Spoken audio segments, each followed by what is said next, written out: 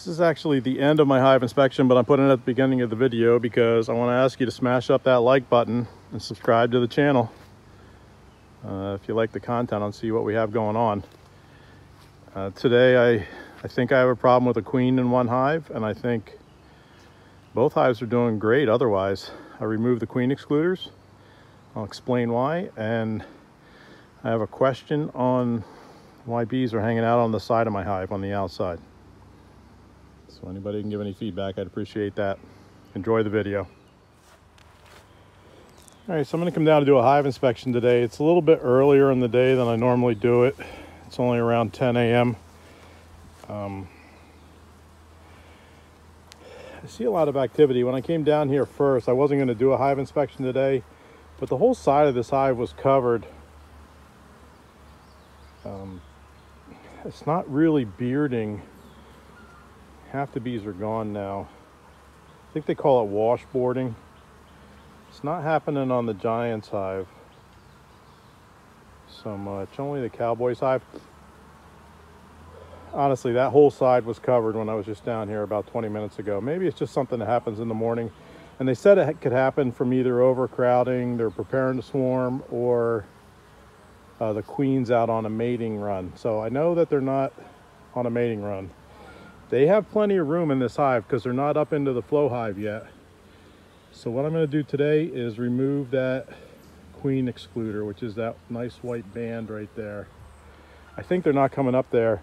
And I brought some sugar water down in that little pink container there. I'm going to spray the flow hives with that, see if that helps. So let's see what we got. So there's a lot of bees on the queen excluder, on top too, but there's a decent amount. This is my second hive box, and if you look down in there, there's bees everywhere. A lot of white comb, which indicates honey. I'm probably not going to open this up. This is their hive anyway. This is what I'm going to use to, so they'll be feeding off of this. I'm going to do a quick inspection on the bottom. Make sure I got brood and larvae down there. See if the queen's still doing her job. I'm sure she is. They look pretty healthy. I read, I mean, there's just as many fans for the queen excluder as people who are against it. I'm gonna go without it, I think, because the theory is if you have a honey layer, which is this second hive, that the queen will not penetrate that. So the queen won't come up into this upper hive. If she does, then so be it. Then I have a mess on my hands. But I think I'd rather let the bees have free flow up to the top than restrict them. You know, I don't want them to swarm. I don't want them to think they don't have enough room, and I want to kind of promote movement upwards so they can do what they got to do. Now, let's look at the bottom box. This is the Giant's hive. That's how many bees we're looking at on top of the queen excluder, which I think is good. But I'm still going to eliminate it. There's someone from the Cowboy's hive.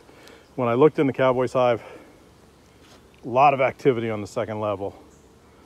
So I knew there'd be a lot on the bottom level. I took it off and it was just crazy. Like the frames were all stuck together.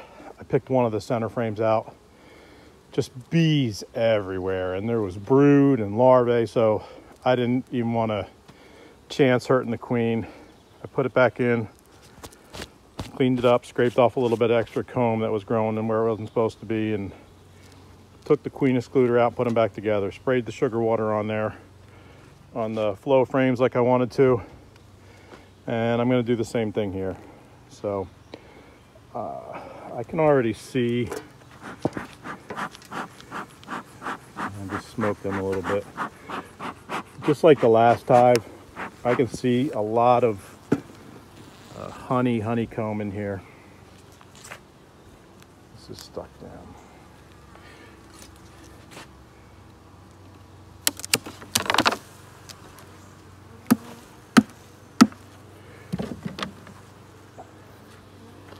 I don't know if you can, but it's all the way out to the end here. It's just, they're doing a good job. I know it's all stuck together. I'm not going to be able to get it out. They're kind of building sideways. It's very light colored. I can see the honey and I can see bees everywhere, everywhere. So I'm gonna pull the bottom off. I'm gonna do the same thing. Check for eggs and put it back together, spray those frames, call it a day. So I wasn't gonna take a picture inside here, but I wanted to show you guys. There's a queen cell and it's still closed. So there's a queen in there. I wonder if they're requeening this cell. This is the first frame I brought out. It's the only one I'm gonna bring out. I have brood.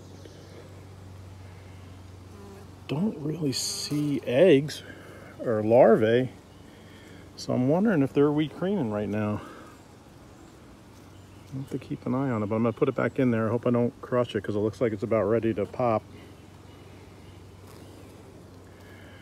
So we'll see what's going on. Be really careful with that.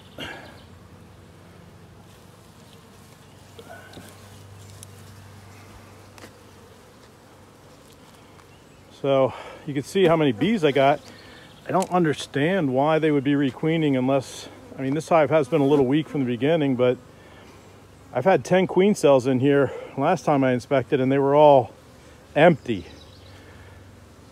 So maybe they're trying to tell the queen something, I don't know. But, all right, they're getting a little irritated, so I'm gonna sign out.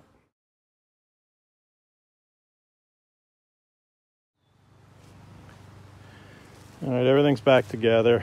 I threw excess comb that they were building like in between the frames or on top, just on the ground out front here so they can clean it up. Hope it doesn't attract ants. There didn't seem to be an ant problem today. I only have one. Still have the cinnamon on the top of the cowboy's hive. The giants seem to be holding their own. And